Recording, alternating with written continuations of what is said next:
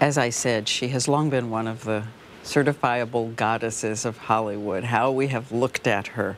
But there's a new movie coming out which is going to transform your idea of what can be done on screen. It's called Monster, and Charlize Theron has an astonishing transformation in it.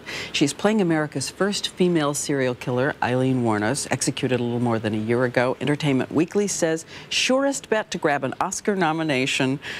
Hope we're not jinxing anything here. Charlize Theron joins me tonight on Primetime, and she is here with us now. It's great to see you again. Nice to see you again. All right, we have to just start with the surface stuff because it is so staggering. Okay, I'm ready. You gained 30 pounds. Yeah, around. Krispy Kremes, cereal Krispy Kremes, right? Yeah, just, anything creamy, cheesy, bad for you.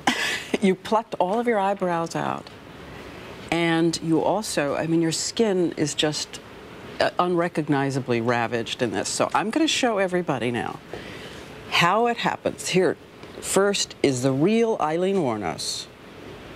And watch what happens as Charlize Theron, no one would have believed it was possible,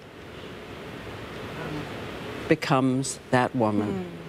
And as we have said, it's not just from the outside, it seems to be from the inside out as well.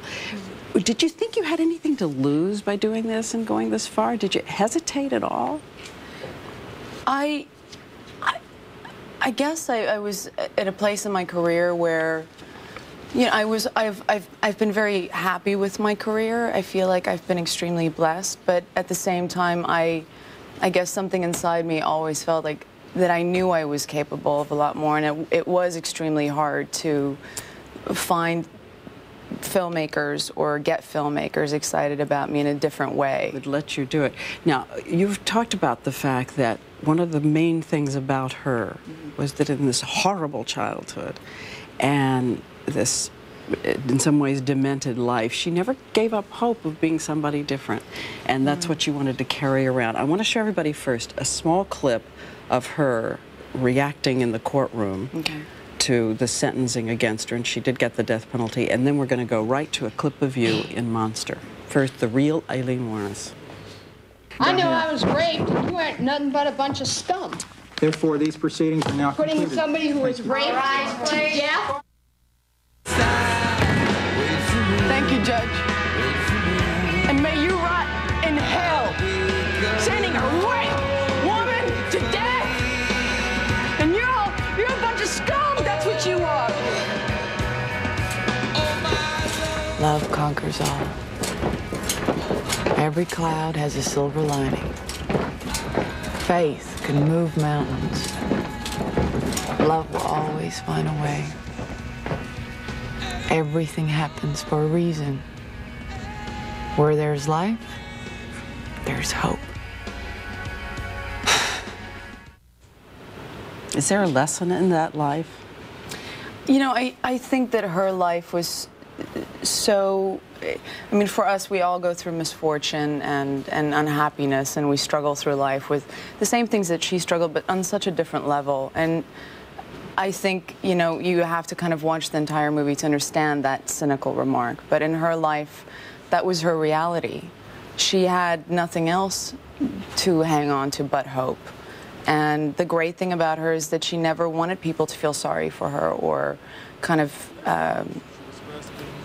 apologize for what she had done. And I think that was great. Again, I'm going to go back to something irredeemably shallow. But you said your boyfriend liked you at that 30 pounds extra weight.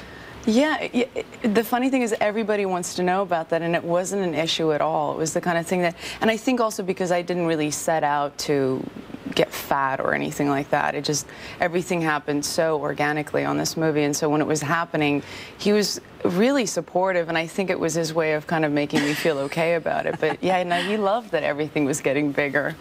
You, and again, it's hard to believe because of your accent.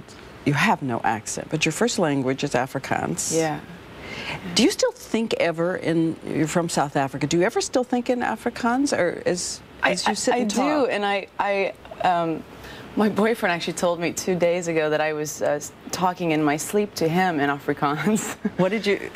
I was telling him to give me some room on the bed in Afrikaans. He wasn't quite understanding that. Can you say it in Afrikaans for me? Gee my 'n bietjie plek op die bed, skuif op, skuif op.